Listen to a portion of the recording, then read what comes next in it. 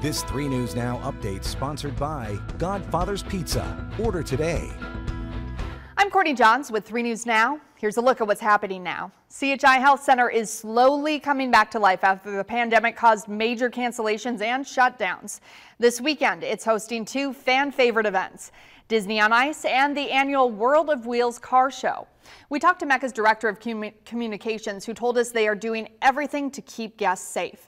She says along with Omaha's mask mandate, they've implemented social distancing and hand sanitizer stations. And one Omaha couple has quite the story to share after their baby daughter decided to come into the world in a fast and unique way. It's safe to say Brian Kavlar and Nicole Rollo's birth plan did not go as planned.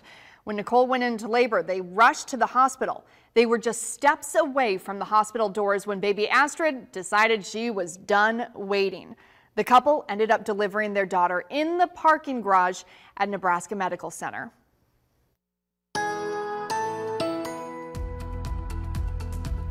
And I'm 3 News Now meteorologist Chris Swaim. Temperatures in the upper 30s overnight as we head into Saturday morning. Clouds stick around. A chilly start to the day early Saturday. Winds out of the east at 5 to 15 miles per hour. Dry time for the first half of Saturday. That will be the best shot to see dry time all weekend. As rain arrives from the south by the afternoon, it'll stay with us overnight Saturday into Sunday and through all day on Sunday with winds out of the east at 5 to 20 miles per hour. Here's a look at the 7-day forecast, and you can see that rain is the big focus in the short term.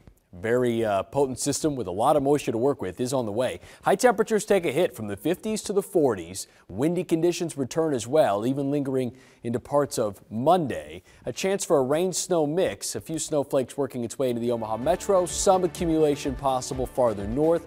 Still quite a bit of disagreement on that, though. 49 degrees Tuesday. Wet into St. Patrick's Day. Highs in the 40s by Thursday. We finally dry out and have the potential to get back to the mid-50s by Friday. It's Big Cookie Combo time.